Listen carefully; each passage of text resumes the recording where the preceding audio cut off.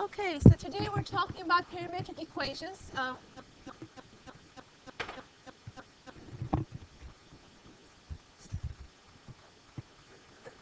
Okay, so the topic is parametric equations. So you have a handout for this. So let's first talk about what are the advantages of using parametric equations. Why in the world would we want to work in a different method of graphing, a different coordinate system? Typically you have y equals f of x, right? Most of the equations that we work with, typically you have them of the form y is equal to f of x. But when you work with parametric, typically this is what it's going to look like.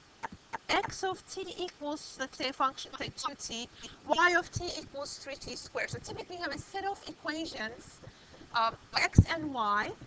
So why would we want to do such a thing? It seems more complicated in the beginning, right? But here are the advantages for working with parametric equations. Okay. Advantage number one, it's very easy now to introduce a third variable such as time. So if you have x a function of t, y a function of t, now you can also track where an object is at any given time t. So if an object is moving along, let's say a curve, y equals f of x, but there's no sense of time in that situation. But if you write it in terms of x of t equals something as a function of time, and y of t equals something as a function of time, then you can track where it is located at any given moment t. You know the x and y coordinates. So that's one advantage. Another advantage is that some functions are actually easier to graph in parametric equations. For example, think about a circle, x squared plus y squared equals r squared. Typically, if you wanted to graph this in a graphing calculator, what would you have to do? You solve for y is plus or minus the square root of the right-hand side, right? You have to enter two things to graph it, but in this case, it's going to be so much easier. You just go to parametric mode on your calculator, enter x of t and y of t, just two equations, but you don't have to solve the equation usually for y. That's a little easier. Some other advantages. They have a very natural extension to three-dimensional curves. As a matter of fact, in Calc 3, you're going to see this. Basically, to represent a curve in 3 dimensions, it's just going to be x of t equals something, y of t equals something, and guess what? Z of t equals something. So then you can represent a curve, the path of an object in 3D space with these three equations. Another advantage is that you can also represent in parametric equations the orientation and even the speed of transverse. So not only, like, when you graph something in regular coordinates, you have y equals x squared, it's just a graph that's not moving. In parametric, if I say x equals t, y equals t squared, and I set the parameters, t is from here to here, then you actually know from where to where it's moving, how fast it's moving. We're going to be doing some graphs in just a little bit, and you will see how you can indicate orientation on a graph. Orientation meaning the direction of motion. And also you can do some very sophisticated things like the graphs that you see at the bottom of your handout. Each of those have been done with parametric equations. Now imagine graphing something like this with Cartesian, y equals f of x. First of all, it would not be a function, right, because it doesn't pass the vertical line test. But with parametric, it doesn't have to be a function. So you can get very creative graphs. You can use them in design. I was even told that parametric equations are used in the design of fonts in laser printers, because you can actually use these equations to design the shape of a curve. It doesn't have to be a function. You can get more creative with them. And I was told again that they were used to use for fonts in laser printers. Okay, now let's also take a look at what is it that exactly I want you to know from this section. This is not in your handout. Please just take a look at this one. So these are going to be our goals as we cover this section. We're just going to have time to cover the highlights. So I want you to be able to understand the advantages of using parametric equations, which we just went over, right? Know how to graph parametric equations using point plotting or eliminating the parameter method. We're going to do examples of that today. So graphing parametric equations. Also doing some calculus with parametric, finding the derivative, dy dx of a function given in parametric form. Don't worry about second derivatives. The book gets into that also. We're just going to do first derivatives in parametric equations. And also number 4, find the arc length. And if we have time, maybe a little bit about even surface area for something that is given in parametric form. So these are the goals. And let's begin by the second one, graphing a parametric equation. So starting this point, this should be your handouts. So in the beginning, if we don't know any better, we're going to graph by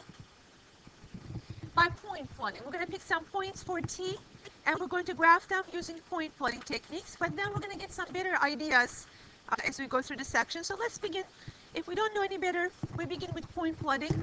So since t is between 0 and 1, let's just do a chart here. T versus x and y. Now, of course, you could pick as many points as you like, but this appears to be a linear function. You only have t, no t squared, no ln t, or things like that.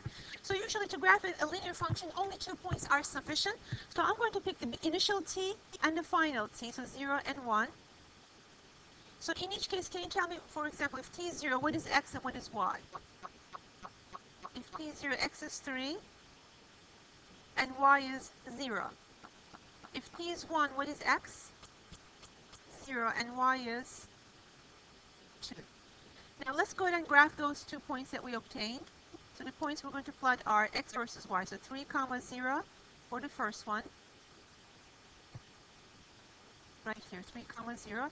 And the other point is 0, 2. Just right there. So now you would join a line, joining them, but go in that correct direction. Go from t equals 0, so this was at t equals 0. This point was at t equals 1. So we're just going to join those.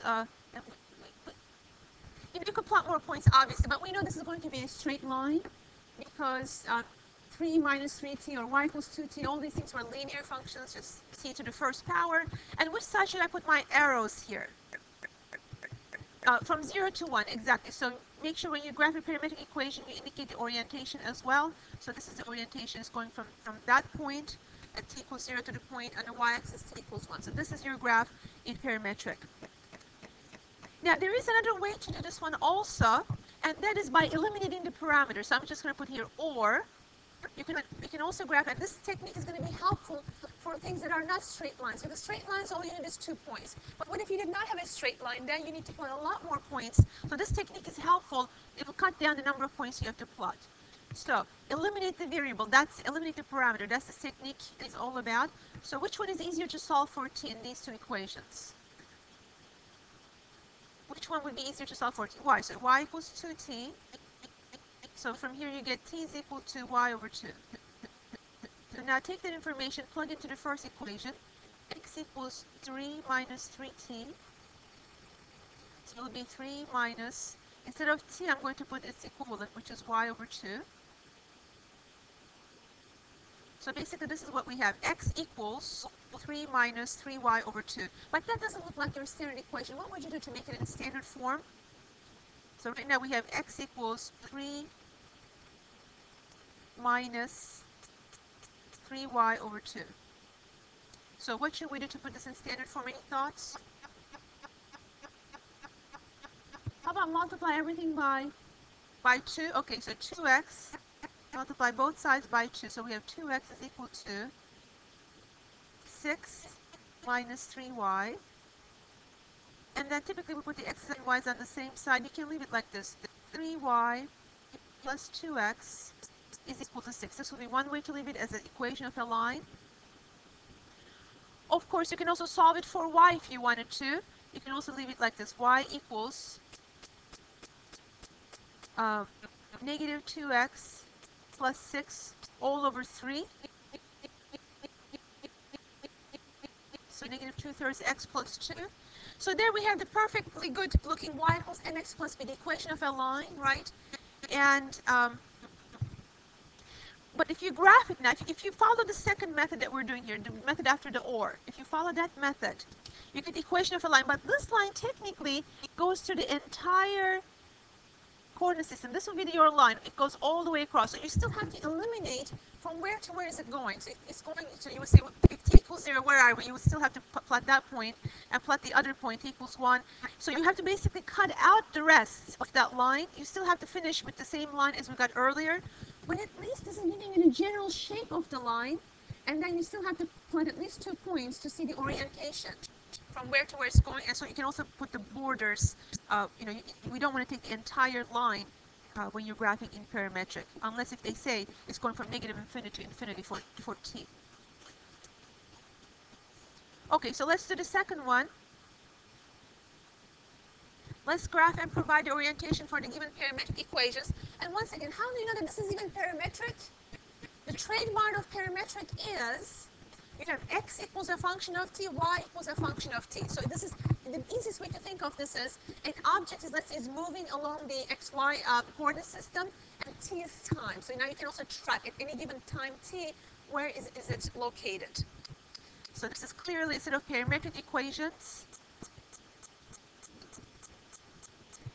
And again, you could do point plotting, of course, on this one, but I'd like to begin with this one by eliminating the parameter, because this is not linear, so 2 points is not going to do justice to it. And instead of blindly plotting the points, I'd rather first see the generic shape, and then we can decide which points to plot on it. So let's eliminate the parameter here. So if you solve for t in this equation, what do you get? T is equal to x over 2, right? And then plug that into the second equation. So what do you get for y? Y equals x squared over 4 minus 1. Basically, the quantity squared the x over 2 because t was being squared, and we get this. Now, what kind of a graph is this? So you already have an idea about the general shape of this graph. This is a parabola, right? What is the vertex of this parabola? You know, if it was just x squared minus 1, it would shift the x squared graph 1 unit down. And what does a 1/4 do to the graph? Does anybody remember from algebra? It makes it like more wide. You know, if it was 2x squared, it would be more narrow. So basically, move it 1 unit down. And if necessary, you know, if the graphs get complicated, you can also use, of course, a graphic calculator at this point. And this one is not so complicated. So basically, we have a graph that opens up, crossing the y-axis at 1. But this is not for the parametric. This is for the Cartesian graph. But we have some restrictions. T has to go from 0 to 4, and because it's parametric, you also have to put the orientation on the graph. So this is just a general skeleton, but we need to finish it up. And to do that, let's just at least plot 2 points. So I'm going to do t versus x versus y. So if t is 0, what do we get? X is 0 and y is -1. I'm going back to the original equations to get my x and y. And what would you plot for your next t here? Right, it doesn't really matter. You could plot 1, but I'm going to go with the last point, which is t equals 4. That will show me where this curve ends, where this motion represented by this parametric ends. So I'm going to plug 4. And what do we get there? 2 times 4 are 8. And plug 4 in there, we get 15. So basically, we're going to take this curve, but only from 0, -1, which is this point right here,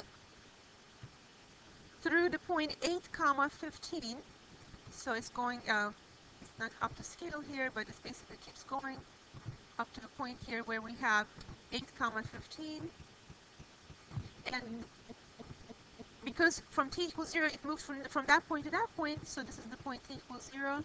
That's the point t equals 4. So put the arrows then. The arrows are going to be in this direction. So, and the rest of it we can actually erase. So this is the graph. It starts there, goes to that point, and the rest we don't really need. So if you wanted to, you can just go ahead and erase that. Or what you may want to do is, if you're doing, you know, in your paper, just draw the skeleton very lightly and draw over it in a dark color. Just go over it one more time to finish the graph to show the final, what part of it is accepted for the given question. Now, sometimes this gets a little bit trickier than this. And I want to give you an example about what I mean by that.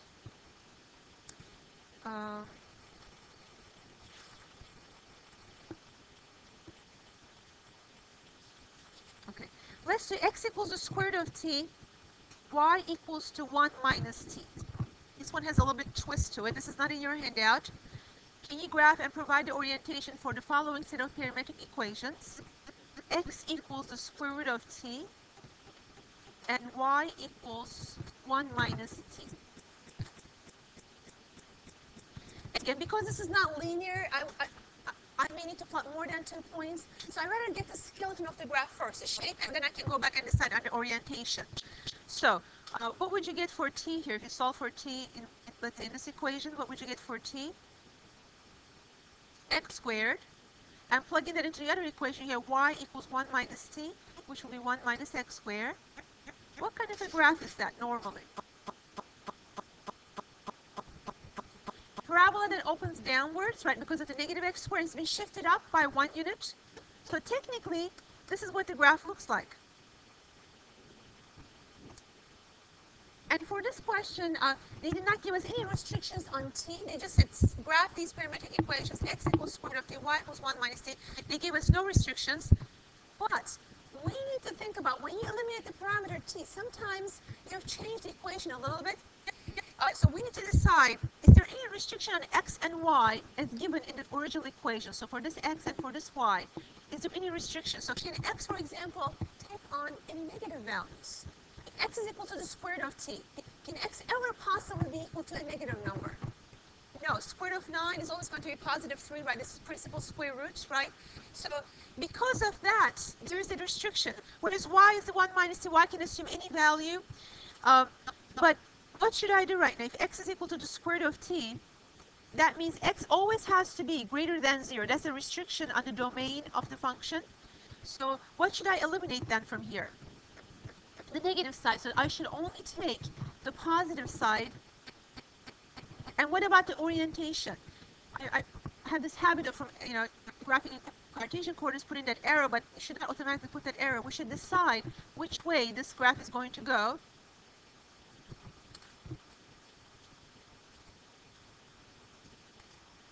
So for that one, you can pick any two values you like. For example, we can pick t equals 0 and 1. It just makes easy values to select. And again, we're going to track the x and y accordingly. If t is 0, what is x and what is y? X is 0 and y is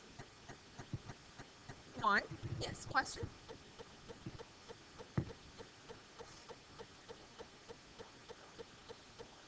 Yes, because x was defined as the square root of t, and the square root of a number by definition is always going to be a positive number. So if you ever put in your calculator square root of 16, or as long as it's a real number, it's always going to be a positive number. That restricts x. X can only be positive because it's defined as the square root of something, and the square root of something can only be a positive value. Okay.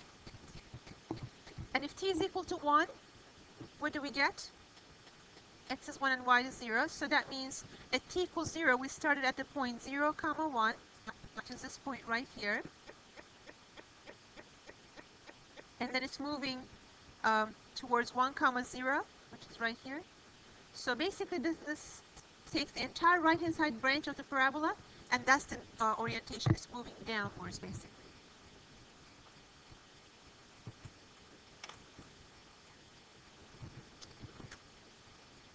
Okay, now there are some very famous parametric equations. For example, the circle has a very famous parametric representation, and that's our next example. Let's take a look at it.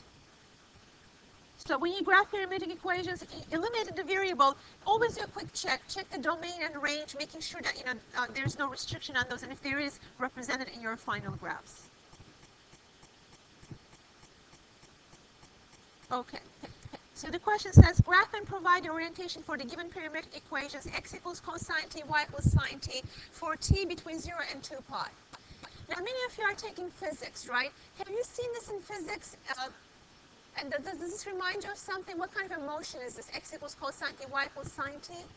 Do you recognize this as maybe circular motion? And if you don't, not to worry, because we can actually show it very easily. How can you show that this really represents circular motion? Well, how would you go about eliminating variable t here? It's not that easy now to solve for t because you have to apply cosine inverse to both sides, plug it in. But let's take advantage of some trigonometric identities. What do we know? There's a very famous identity that relates sine and cosine. Which identity is that? Sine squared plus cosine squared equals 1, right? So let's try to make use of that identity to get rid of the t. So basically, I'm going to write these two equations right underneath each other. X equals cosine of t, and y equals sine of t, right? So what I'm going to do is I'm going to square both sides.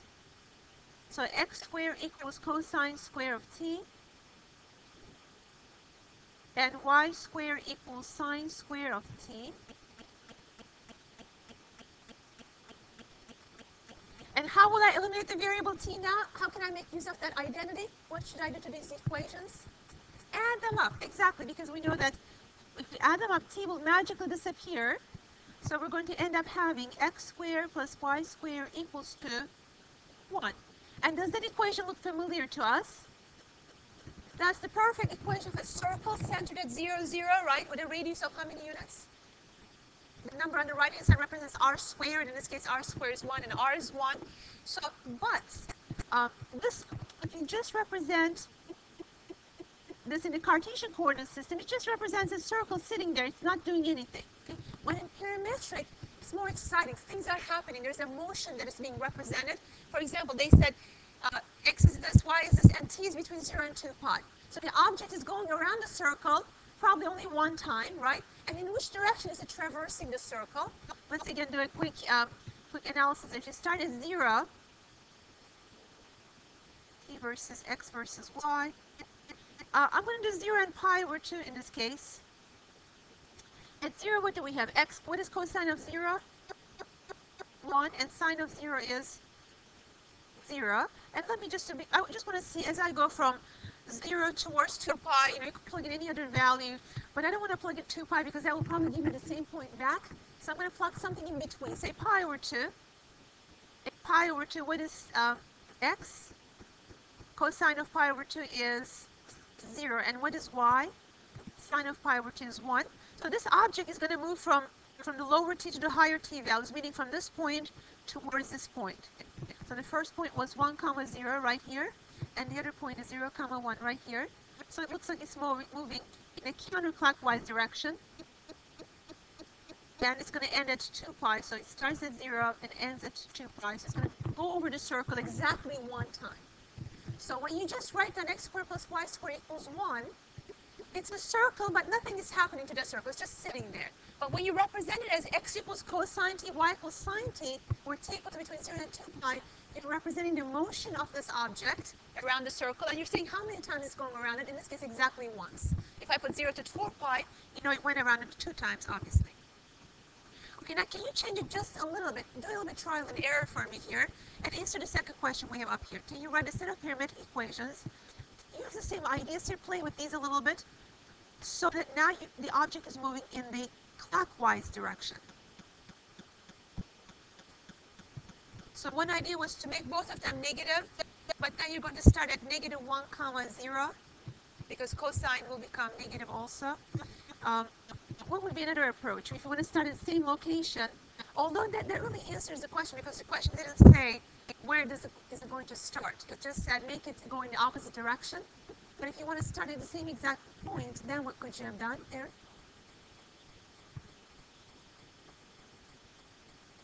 So which one would you make negative? Right. If you make the sign, so these are some possible ideas. We can make x equals cosine of t, and let's say y equals negative sine t.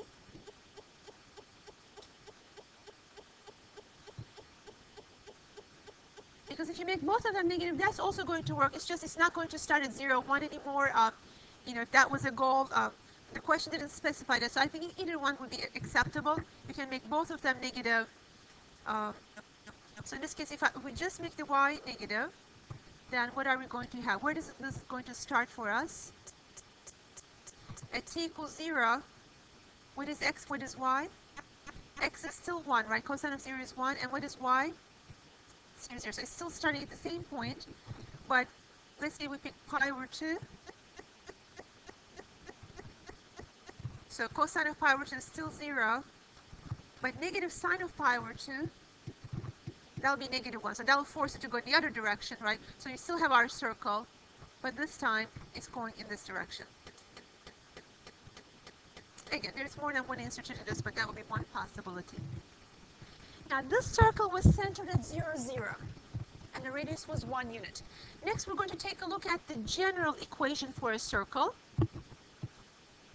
And I've actually given it to you in that handout, the general equation of a circle.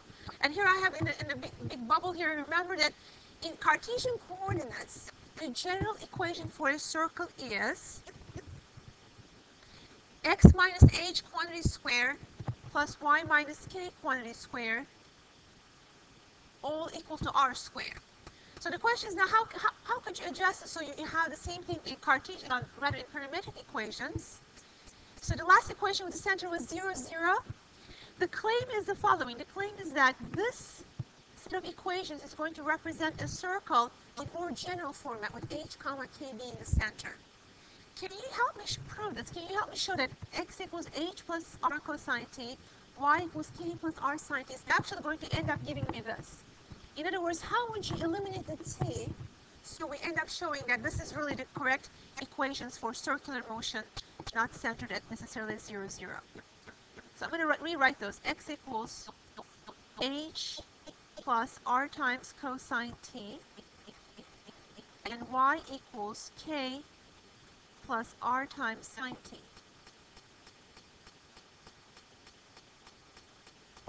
How would you go about eliminating t here? And your hint is use the same process used in the last example. How do we go about eliminating t in the last example? We try to somehow square both sides. We somehow try to do that, right? We try to use the identity sine square plus cosine square is equal to 1. Well, what should I do first? I'm going to try to use that, yes. What should I do with the r? Okay, before I can take the r out, what should I be doing? Tim? Get the sine and cosine by themselves, and I think that's what you're trying to say, but what would be the first step to do that? First, exactly, first subtract h and the k. So we have x minus h is equal to r times cosine of t, and on the other one we have, for some reason I have a delay factor happening with my pen tool today, so then y minus k is equal to r sine t.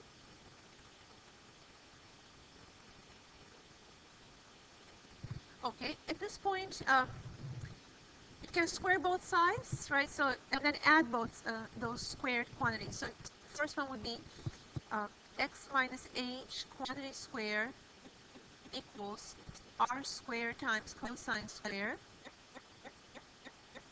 And the other one will have y minus k quantity square equals r squared times sine square. And what do I do now? Add them up. So how are we going to get rid of that t in there?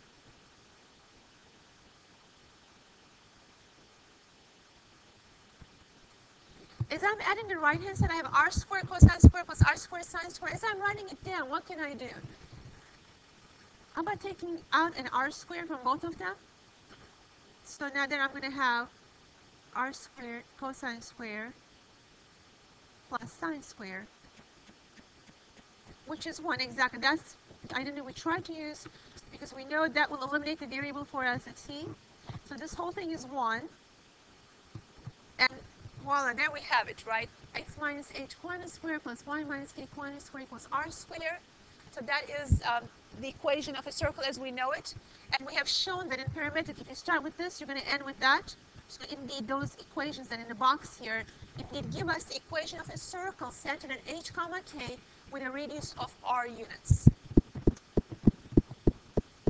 Let's go to the next slide. I'll come back to this one in a minute. Let's go to the next slide and do this example. Find the parametric equations for a circle centered at 2 comma negative 1 and with a radius of 3 units.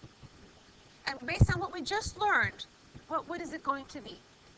And if you're asking for parametric equations, your answer should be x equals something, y equals something. That's the typical way to leave a parametric equation.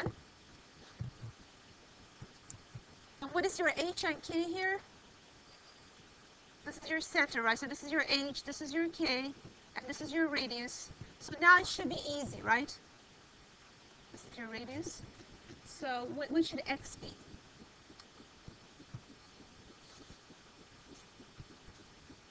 So h plus r cosine of t, right? Our h is 2, and our r is...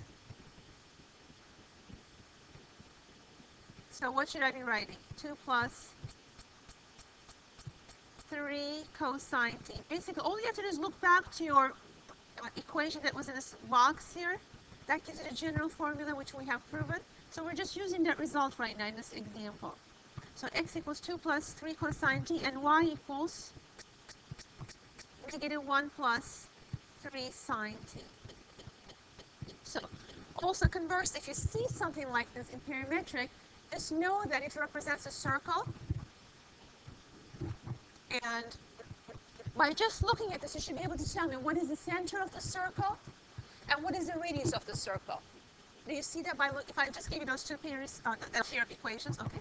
And what I skipped a moment ago, I'm going to leave that as part of your homework, which is, so you do the same thing we've done so far as this equation above, but this time to get the equation of an ellipse, show that x equals h plus a cosine t, and y equals k plus b sine t will give you the equation of an ellipse centered at h comma k.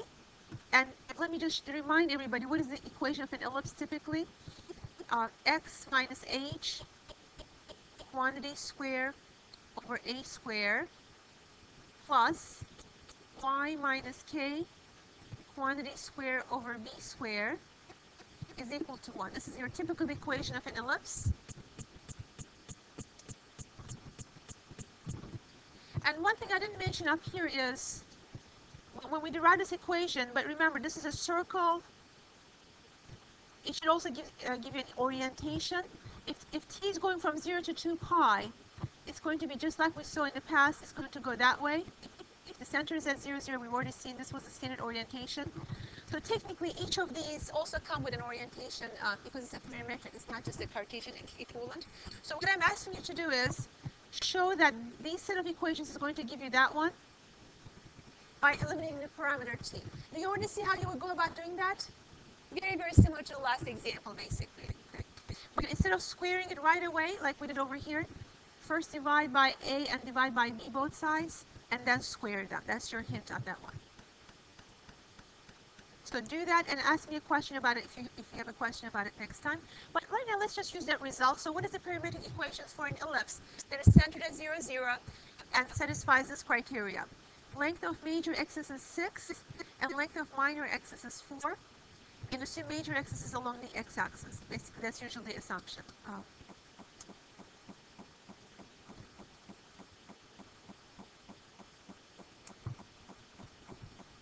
So the major axis is along the x-axis. The length of the major axis is 6, so it's going to go plus or minus 3. And if the length of minor axis is 4, so it's going to go plus or minus 2 units. So roughly speaking, we're talking about this ellipse. So what would be the equation of this ellipse in parametric equations? And look back to that box that we just had in the other page. First of all, the center is at 0, 0. So your h and k are going to be 0 and 0.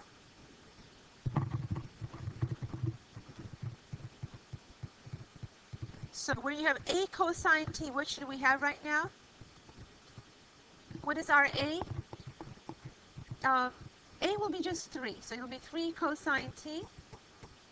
And for the y, it will be 2 sine t. And if you had any doubts, you could definitely plot some points to graph this. Where is this going to start at? If t is 0, where would you be? If t is 0, you have 3 times cosine 0, which is 3, and 2 times sine of 0, which is 0. So you would start right here. And just like in the other circle example, we can plot another point to show that it's going in this direction. As long as t is between 0 and 2 pi, that would give you one traversal around that ellipse.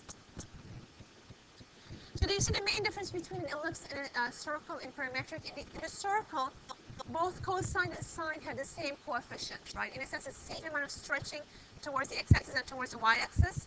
For an ellipse, those numbers are typically different. So it's showing how much is going to be stretched along the x-axis, how much is stretched along the y. Yes. Which equation?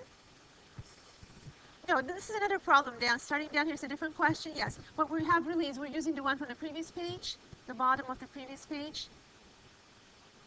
Right. That's a good question because that one, the other one on that page, is going to be a hyperbola. So basically, these are the equations for an ellipse, and that's what we use in this next page over here. So what you had here, really starting at the beginning of another question, and maybe I should have kind of moved it down so it doesn't confuse you guys as you did the other one. Okay. Okay, and this one also I'd like to give you guys as part of your homework for next time.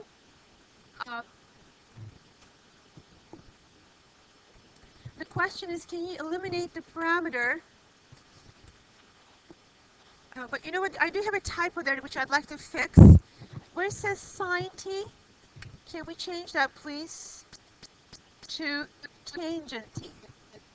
Because when you have secant and tangent, there's a nice identity that relates them. What is that identity that relates secant and tangent?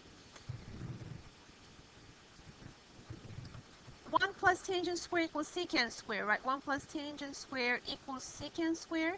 Therefore, secant square minus tangent square equals what? Secant square minus tangent square equals to 1. So, and let me remind everybody, what's the typical equation for a hyperbola? If it's centered at 0, 0, your hyperbola would be like this. X squared over a squared minus y squared over b squared equals to 1. And typically, this hyperbola would open along the x-axis at plus or minus a. This is a and this is negative a. So your job is to use this. And what if it was not centered at 0, 0? How would this equation change if it wasn't centered at 0, 0? Instead of x squared, you would have x minus h squared. And instead of y squared, you would have y minus k squared. So your job is to use these equations and to show that from there, we can get to this, especially the one with x minus k and y minus x minus h and y minus k in it. And I'm giving you the hint how you're going to do that. You're going to use this equation. Try to get them, like we did with the circle, in such a way that you end up squaring both sides, but this time subtracting. So you want to use the identity secant square minus tangent square is equal to 1. Okay. So how are you going to begin doing that? How are you going to begin this one?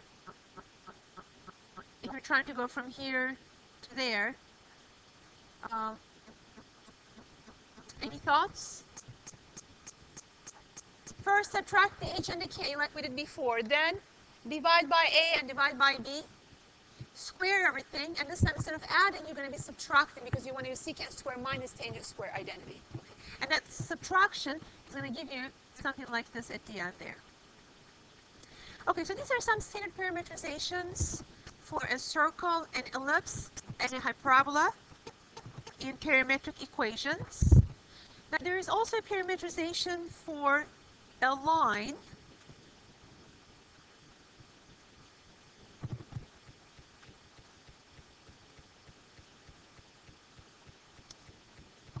Okay, so let's also take a look at that one. Okay, they gave us a standard parametrization of a line that connects the points x sub 1, y sub 1, and x sub 2, y sub 2 is as given.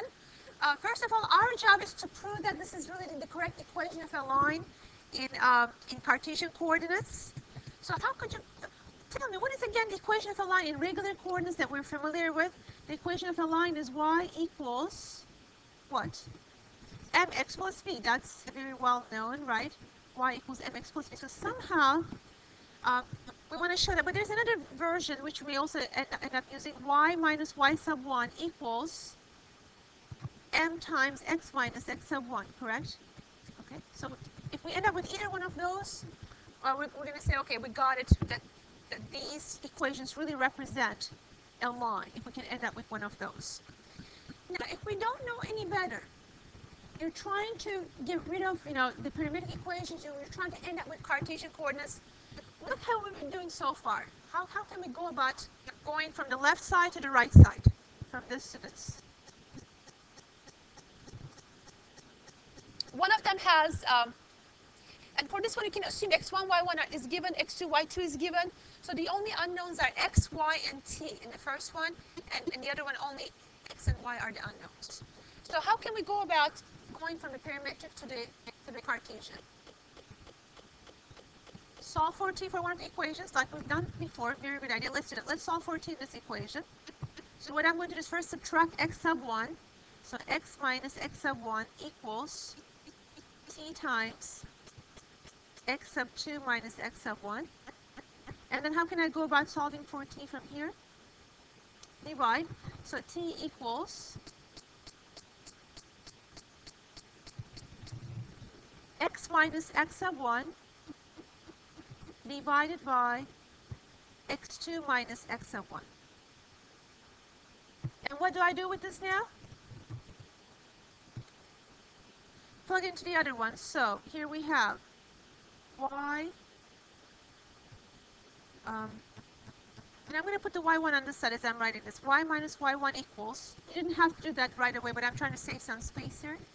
On the right hand side you have t times something. For t I'm using the new value we got, which is x minus x sub 1 divided by x sub 2 minus x sub 1 times, what am I missing? So we put a t in there, right? So all of this was placed in for t because we got t equals this from above. So what else should I be writing? Exactly, y2 minus y1. Now, at the moment, this looks nothing like what we were trying to get, right? At the moment, this looks like a big mess of letters and so forth. But can we rearrange things a little bit somehow so that we end up with what we're trying to get, which was this? Can we rearrange things? Look at the right-hand side. Is there a way to rearrange things on the right-hand side? Excellent. Does everybody see what Nikita saw? y2 minus y1 over x2 minus x1. If we put it together, that represents a slope, right? Difference in y over difference in x. So we can do that. Let me get some extra space here by moving these down. That was brilliant. Okay, so we're going to do exactly that. If you just realign things a little bit, if you rewrite this, I'm going to keep the x minus x1 as it is, but I'm going to put everything, these two together, y2 minus y1 over x2 minus x1. And then this side is y minus y1.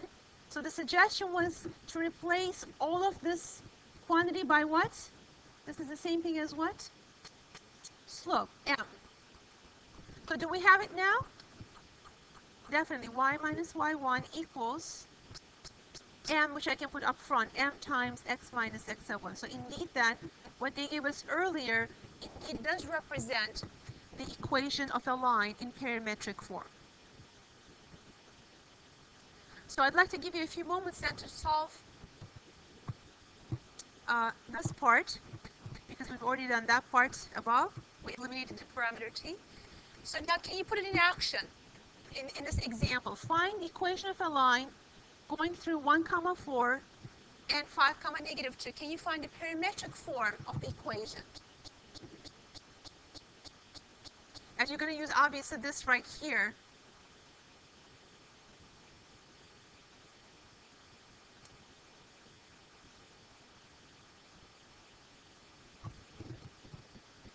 So how do we do this? So our equations are up there. I'm going to write them one more time. For equation of a line in parametric form, x equals x sub 1 plus t times x sub 2 minus x sub 1. And as you can see, the equation of a line in parametric form is not going to be unique. Depending on which 2 points you use from the line, your equation may look a little bit different. But that's okay. Still, it will represent the same line. Just like you can pick any 2 points to get the slope of that line, that will change the equation a little bit. Y equals y sub 1 plus t times y sub 2 minus y sub 1. So if I call this point x sub 1 y sub 1 and this point x sub 2 y sub 2, then the first equation will be x equals 1 plus t times x sub 2 minus x sub 1, or 5 minus 1.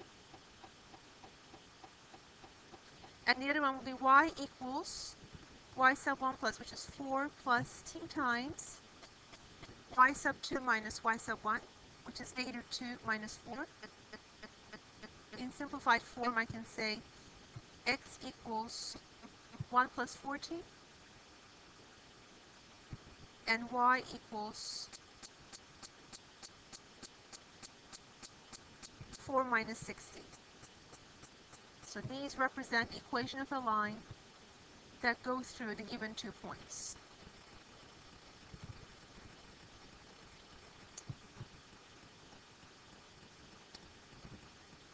And could you graph this? Sure, plot two values for t equals 0, t equals 1, and you can show the orientation from which, and this will end up going from towards from top to bottom. So you can definitely graph this. You know the 2 points on the line, you have a rough idea of what the line looks like. And because there's no restriction on the value of t, it's going to be the entire line. You just have to go ahead and put the orientation on there. So go ahead and plot it. So the 2 points are 1, 4, when x is 1, y is 4. And the other point is 5, negative 2.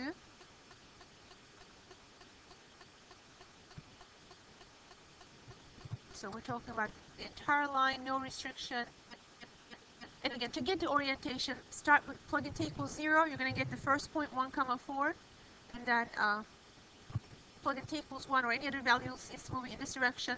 So that's your complete graph there. So we've done a circle in parametric. Yes.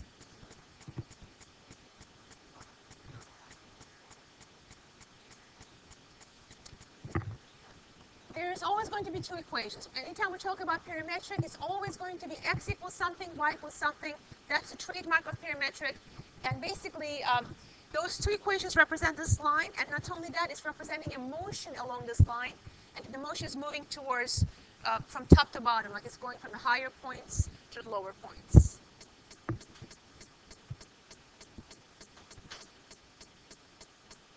So we're done circle. We look at an ellipse, a line. As you can see, a line maybe is not all that easier to work with in parametric, but a circle, an ellipse, those are actually much easier to work in parametric. The equations are much easier and easier to enter. Because think about it. If you have something like this x squared over y squared plus x squared over a squared plus y squared over b squared equals to 1. To graph this on regular coordinates, you have to solve for y. Y equals the square root of this. Y equals plus or minus the square root of something. You have to enter them each separately. In parametric, it's a lot easier. It's two equations, but it's already a h plus a times cosine t, k plus b times sine t. It's just so much easier to enter them into the calculator. Yes.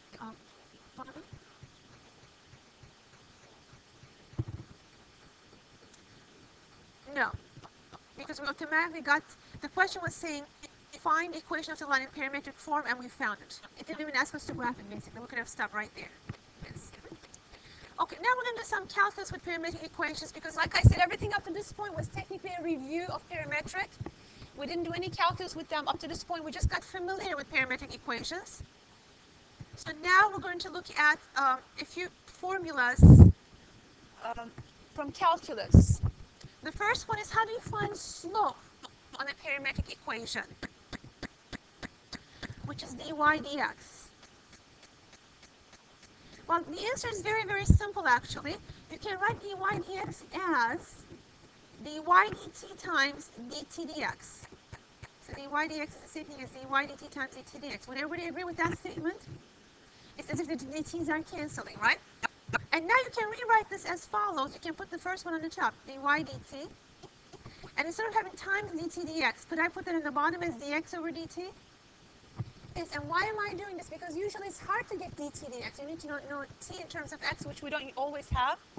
But if you write it like this, it's much easier. So dy dx is just simply, you take the derivative of the y coordinate with respect to t, and divide it by the derivative of the x coordinate with respect to t. And we'll look at this in a minute, but let's first do an example. We'll look at number 2 in just a minute. So for instance, let's do the next example on the next page. Find the slope of the tangent line to the given parametric curve at the given point. The curve is given by x equals cosine t and y equals 3 sine t at the point t equals to pi over 2. Okay, so to find the slope, typically what do we do in calculus? the derivative, right? Typically you want to know the rate of change of y with respect to x, the instantaneous rate of change, right, which is dy over dx. But because it's given to us in parametric form, yes, one way is you can eliminate the parameter, get in terms of y in terms of x, but it's going to be messy, and then you have to do implicit differentiation to get dy dx. Who needs that, right? Instead, you can use what we have. What we have is parametric equations, and we can differentiate right here in parametric form. What we just learned says to find dy dx, you need to do dy dt and divide that by dx over dt.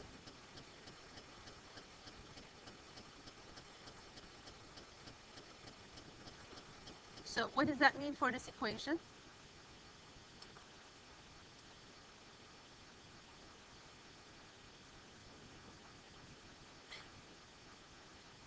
So what is dy dt for this function? The derivative of 3 sine t with respect to t. What is that? 3 cosine t. By the way, judging from the last test, a lot of people forgot how to take the derivative of something like this. Let's say sine of 2x. How do you take the derivative of that? A lot of people forgot that.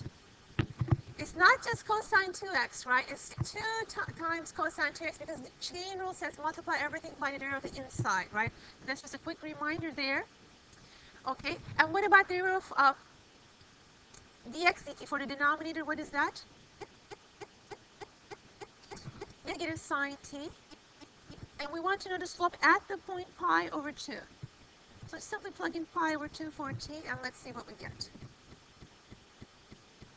The top is going to be just 0, right? Cosine pi over 2 is 0. The bottom is going to be negative 1. The answer is 0. Basically, we're saying that the slope at that point would be 0. Yes? Pardon? Negative, sure you could. Negative 3 cotangent t, and then plug in pi over 2 into cotangent, and it'll still give you pi over 2, yes. Okay, there's another example here about equation of a line. Could you work on these 2 examples, please?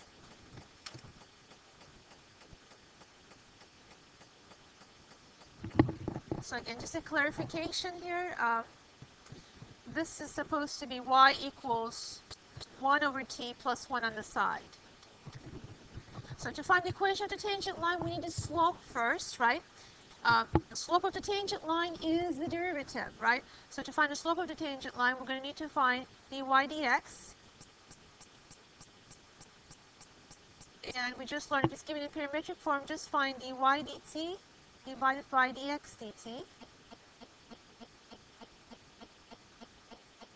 And in this case, dy dt is, what's the derivative of 1 over t plus 1? That's negative 1 over t squared. And derivative of t minus 1, that's just 1. And we want to evaluate this at the point t equals 1. So what do we get? Negative 1. Now, we also need a point on the line. If t is equal to 1, what is x and what is y? X equals 0 and y equals, we're plugging 1 for t in here and 1 for t in here. So we get y is equal to 2. So the point is 0, comma 2, and the slope is negative 1. Now we can write the equation of this line, right? So we have y minus y1 equals the slope times x minus x1. Yes.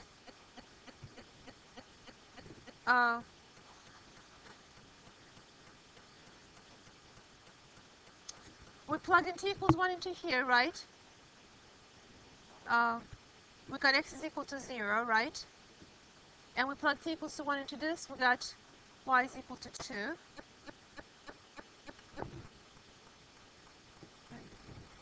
And now we're simplifying it.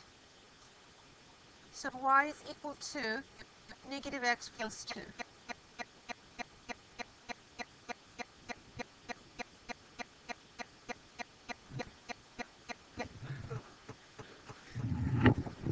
So pretty much the same idea here, right? So we're going to find the slope. And once again, we want to keep them in the format it is in. Instead of converting it, eliminating the parameter, just keep it in the format. Then slope equals dy dx, which is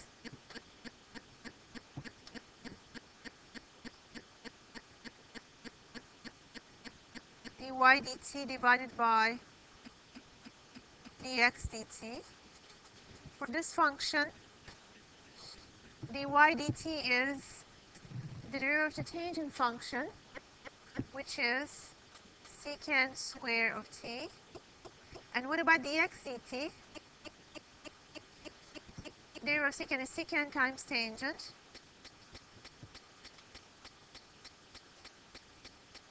And then one of the secants will cancel, so we're left with secant t on the top divided by tangent t at the bottom. And how do we simplify it? We need to do this at pi over 4. If you want to, at this point, you could plug it in. I'm going to simplify first, but you could plug it in at this point, really. So secant is the same as 1 over cosine. And you're dividing by tangent. So tangent is sine over cosine. So the same thing as multiplying it by cosine over sine. So now that we get rid of the cosines, we have 1 over sine t. And we want to evaluate this at t equals to pi over 4. First of all, what is sine of pi over 4? Root 2 over 2, also known as 1 over the square root of 2. So now you're taking the reciprocal of that. That will be simply the square root of 2. Again, because sine of pi over 4, it can either be written as 1 over root 2, also it can be written as root 2 over 2. But in this instance, I'm using this one because I need to take the reciprocal of it, so it's easier to use in that format. Reciprocal is just root 2. So we have the slope, and what about a point? At t equals pi over 4, what is x and what is y? X is going to be secant pi over 4, right? Which is 1 over cosine pi over 4. What is that going to be? 1 over cosine of pi over 4. The square root of 2. And tangent of pi over 4, this one is easy, right?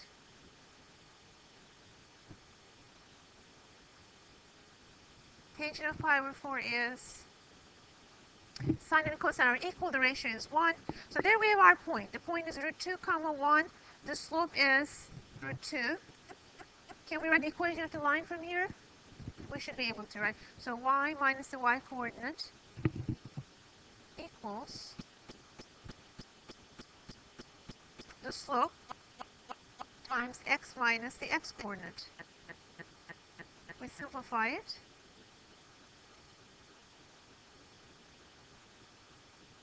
Root 2 times root 2 is 2 plus 1. So it looks like we have y equals radical 2x minus 1.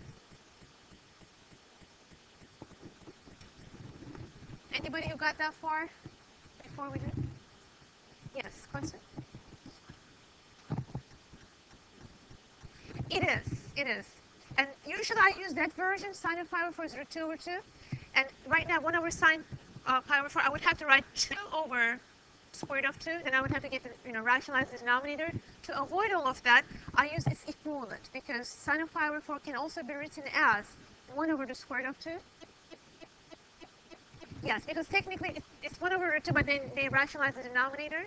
But not to worry, because if you go with this one, you take the reciprocal of it, you'll get the same thing. It's just going to be a little bit messier. You have to simplify it. So you could put 1 over, you could put like 2 over root 2, which will simplify to root 2 anyway.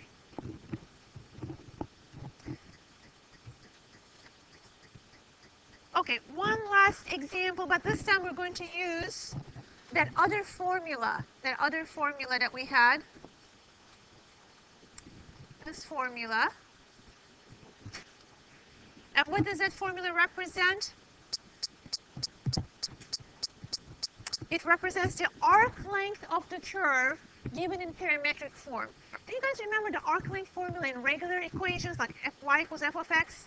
If you had this y equals f of x, the arc length was the integral of the square root of 1 plus f prime of x squared. Right, this is if you have it in regular form. If you have it in the parametric form, and if if you recall, this basically f prime of x is dy dx squared. So this kind of is reminiscent of that formula. And it's actually, there is a very simple derivation. So if you take a little piece of this arc length, if you call that delta s, this side is technically delta y, this side is delta x, and the arc length is really the square root of delta y squared plus delta x squared. And basically we're integrating it because we're doing it over so many little intervals. But how did this equation become that? How does this equation become that? Basically what they do is in parametric form, they multiply and divide this by delta t. They multiply and divide it by delta t because they want to integrate with respect to t. Then the delta t goes inside the square root as delta t squared. And then you end up with delta y over delta t, which is dy dt. That's your derivative. And then the other one is dx dt. So it's actually very easy to prove, but I'm running out of time, so I'm not going to do the proof. But if you're interested, please see me after class on that one or see your textbook on the proof. But right now, we're just going to use this result. This is the arc length formula when you're dealing with a parametric equation.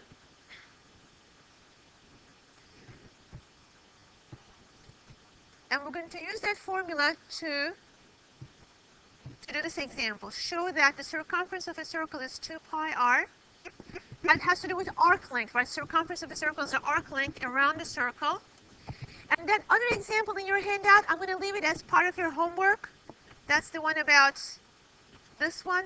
Find the arc length of the curve cosine cube of t, and y equals sine cube of t. That might be part of your assignment that you're going to turn in. So make sure you do this one. Okay, this is the last example in your handout. This is going to be a little bit messy. I'm giving you a little warning there, but you can handle it. I know you can. Okay, so right now we're going to do the easier one. Show that the circumference of a circle is 2 pi r. How could I start this one? Circumference of a circle is 2 pi r. I'm going to make use of parametric equations here. What is the equation of a circle in parametric form? If the radius of the circle is r, what is the equation? And you can cheat. You can look back a few pages before what we did earlier. What was the equation of a circle in parametric form? X equals. Let's assume it's at the origin is going to be the easiest way to do it. Good. Somebody remembers from the beginning of the class. X equals r cosine t. Does everybody agree with that? And y equals r sine t. If it had been an ellipse, it would have different, like a and b in front, right? For a circle, it's extend the same amount in the x direction, y direction. So r and r. Okay, this is the equation of a circle centered at 0, 0 with radius r units. So we're trying to find the arc length around the circle from 0 to 2 pi. So let's say that t is from 0 to 2 pi. That way you traverse the circle only once, and that's important in arc length and parametric. You want to traverse the curve only one time. 0 to 2 pi will do the job. Okay, the arc length formula says the following. The integral of the square root of dx dt quantity square plus dy dt quantity square.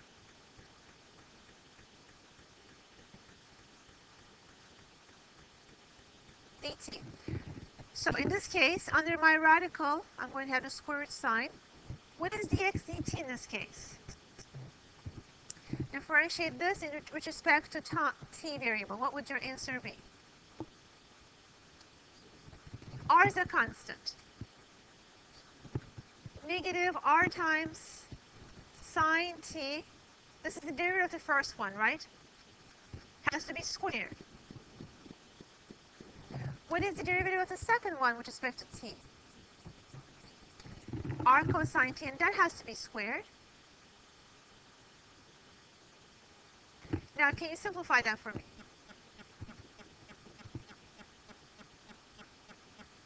We have r squared sine squared plus r squared cosine squared under the radical.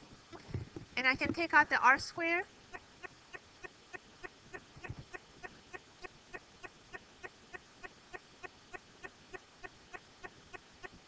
Which is, the sine squared plus cosine squared part is 1. And my t should be from 0 to 2 pi. That will ensure that we're traversing it once around the circle. So what do I have under the radical now? This is 1, as you have pointed out. This is 1. the square root of r squared, which is r. Technically, it's the absolute value of r, but r is radius, is only positive quantity, right? So it's r going from 0 to 2 pi. Integrate with respect to t. What is the integral of a constant r with respect to the variable t? R times t. Very good. And evaluate it from 0 to 2 pi. And what do we get? 2 pi r. Is that in the circumference of a circle? Yes. So isn't that pretty cool? Because it's so much easier when you work with parametric.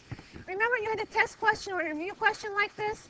It was so much more work when you stay in Cartesian coordinates. So in parametric, some things are really easier. And I'm going to give you a quick hint on that last question because I'm so nice. I'll save you like half an hour on this one. Okay? X equals cosine cube of t. How would you differentiate that? Because you're going to need to differentiate it. Because you need to look at it like this. This is cosine of t to the third power altogether. What is the derivative going to be then?